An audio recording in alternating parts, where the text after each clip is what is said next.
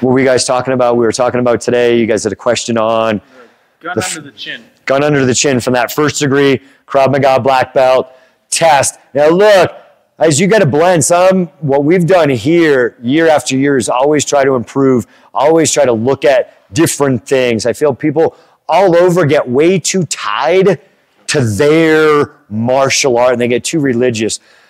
I constantly get reminded of why I started and getting into the philosophy of martial arts and finding Bruce Lee of there is no way of no way. Do whatever works. And that's what originally brought me into Krav Maga. And now, hey, just like everything out there, guys, there's good and bad of everything. And the more Krav Maga has grown, the more bad I see. So check out the school, look for things. Everything is not created equal, just like your dentist and just like every other profession. All right. So from that first degree black belt test, we had some people struggling with gun underneath the chin, right? And again, out there, YouTube, hey, here's my money. I've complied. I'm still in this position. I feel like I need to do something.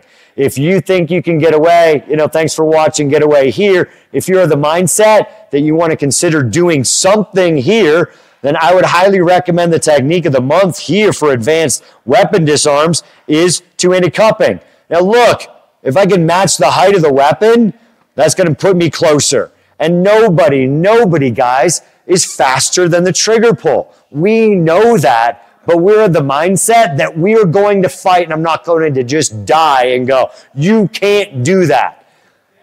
Hopefully, if that's you, you've stopped watching. If you want to learn something or try something, you're still watching. I know I can't beat it. What do you want, man? What is it? What do you want? I want your money. I gave you everything, man. I got you one. I did. All right, man.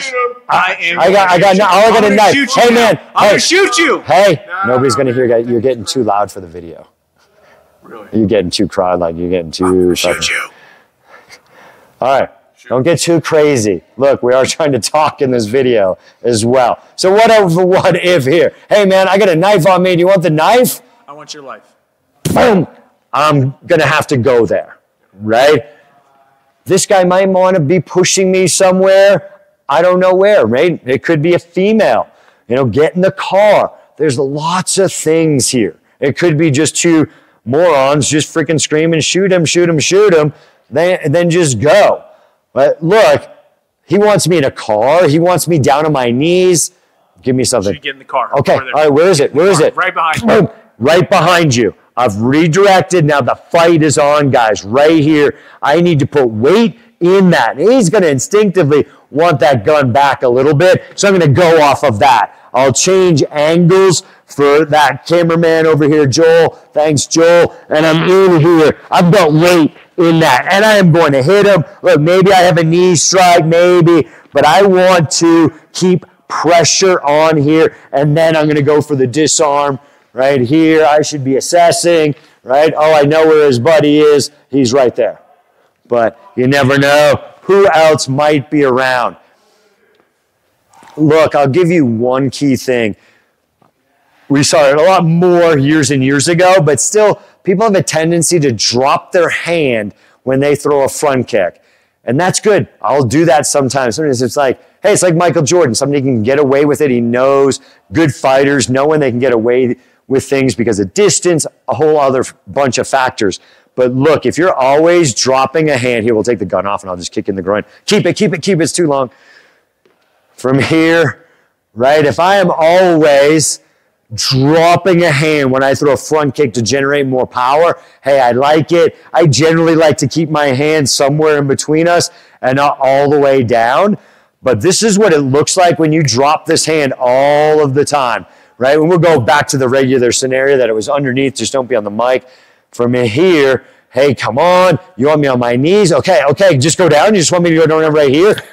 He's expecting some movement, so I go there. Right here, I should be stepping and putting weight in there and kicking him and keeping the muzzle away from me.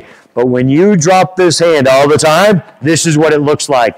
You have a tendency to do exactly how you threw every other front kick, and you're staring down the muzzle. And yeah, I'm creating a malfunction, but he's got one shot. I don't want to get shot with a BB gun, let alone a 22.